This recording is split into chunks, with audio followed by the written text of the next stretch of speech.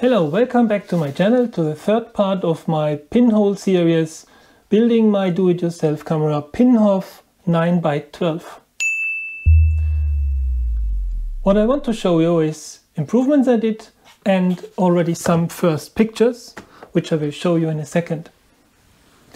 But maybe let's start with some 5 improvements. The first improvement for sure is the camera need a name. And so far I described already, the name will be Pinhof 9x12. This is the camera name, and let me introduce you a short video how to do it, because it is quite simple and it comes along with another improvement, the view area, so the angle of view in the vertical and in the horizontal definition. So it makes life much more easier if you're in the field and you do not need to guess where to go. It's just finding the lines in portrait or horizontal mode. We need to print out what we want to have written on our camera. So here I have some text and some lines. The lines are describing, based on the film plane, the angle of view, depending from the size, from the film plate to the pinhole size. After that I will mark the vertical and horizontal direction directly related to the pinhole diameter in the middle. Here we see the film holder, and what I want just to remark is that there's an additional 5 mm to think about where the film plate is, so this has to be taken in consideration for finding the right reference of our angle. After printing, we bring it on the top surface where we want to have the markings. We fix the paper with some tape, mark it again, and orientate the final position also for the second part, which is in our case the portrait mode.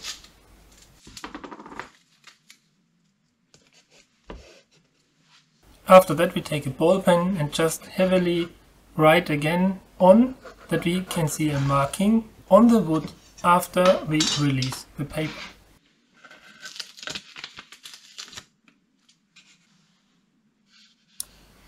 This is important because we need the markings for the soldering iron later. Same with the text, position. Here thinking about front plate or on the left side, so I decided for the left one.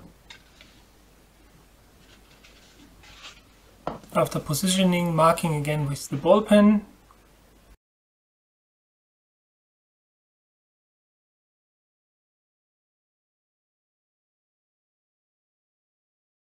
Sometimes it's good to redraw with a pencil to make the line more visible. Using the soldering icon for burning the markings into the wood.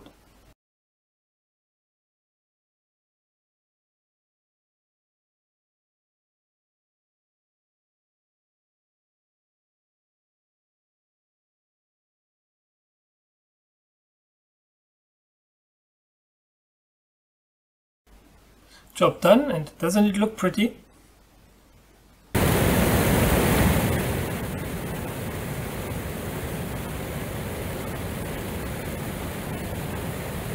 The second improvement is to add a leveler.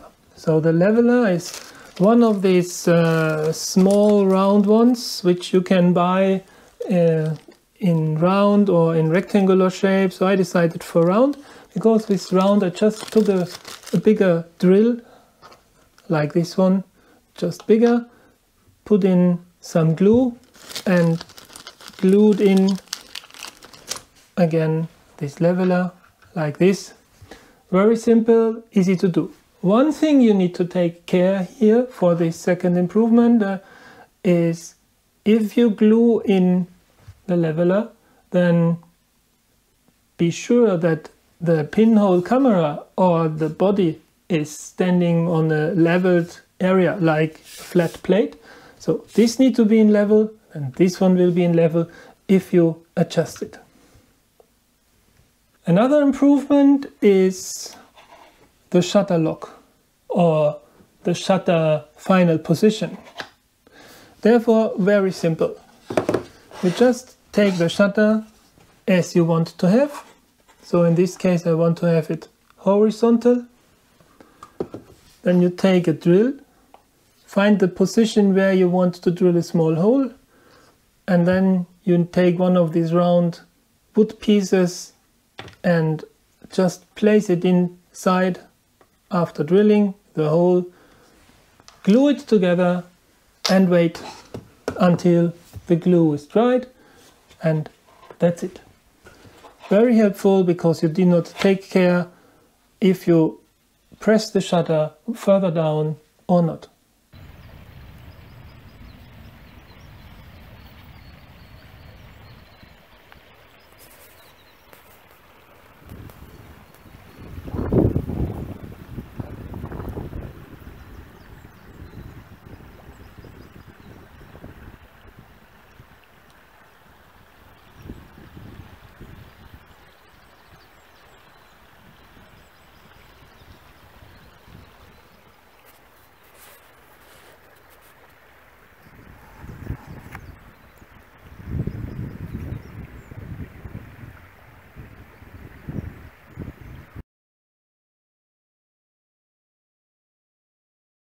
Now we turn the camera. Another improvement is the lock. Locking the film cassette to the body. As I showed you during part 1 or 2, I said we do it with only one. Only one will still work. So it's like that. Then you take the diameter 15, I guess it was, put it in, and that's it. Stable, will not move, nothing. But sometimes I was not sure, it could be, but not 100% sure, that it could be better to add a very small one. I guess it's around 8 millimeters in diameter. So this will fit further down and keeps the lower body of the film holder in position. And then the bigger one, so this is 15, so this is 20. Don't do too much, so you come again a bit further high, and it will also clamp this to the body of the camera. Next improvement, done. Very simple, but really helpful.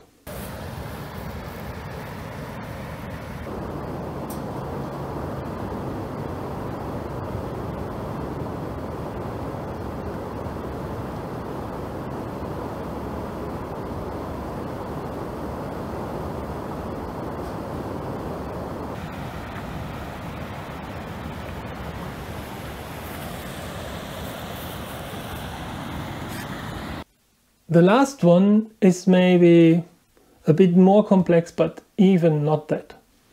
So when I did some pictures, but still not sure if the metering was correct, or if I have some light leaks, maybe this could also be, or if here we will see here there's something, and same here, there are strange things. So there's still something with light leaks maybe in.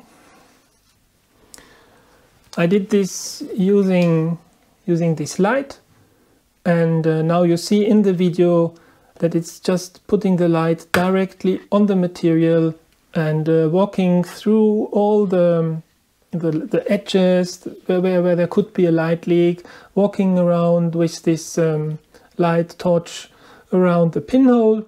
So what did I do against? After detecting that there have been some light leaks, so what I did is very simple.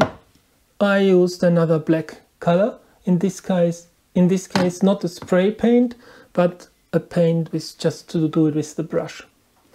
So, and then I painted inside everything with the brush, and after checking again, you will not see any light except the light coming through the pinhole. So for today we have done several optimizations.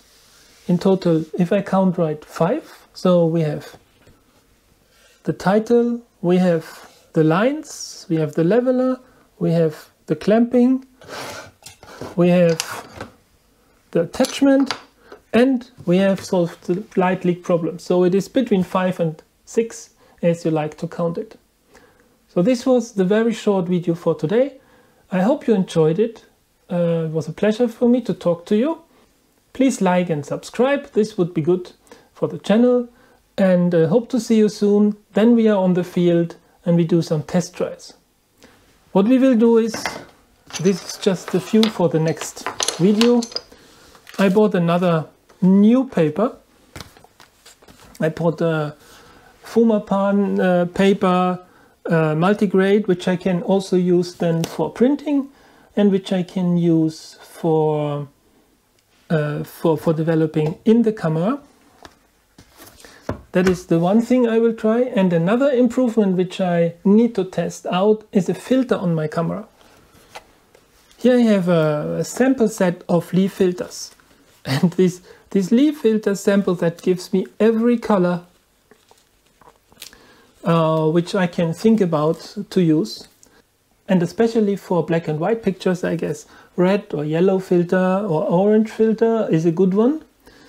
And for this one, I will just choose this red filter here, or this, yeah, it's red filter, and stick it somehow here on top of the pinhole. I hope you did like and enjoy this video. So if yes, please give me a thumbs up or subscribe. This would help the channel and give me a big motivation. Still, my target is to reach 600 subscribers this year, so let's do it. And yeah, hope to see you soon. Stay healthy and see you. Bye.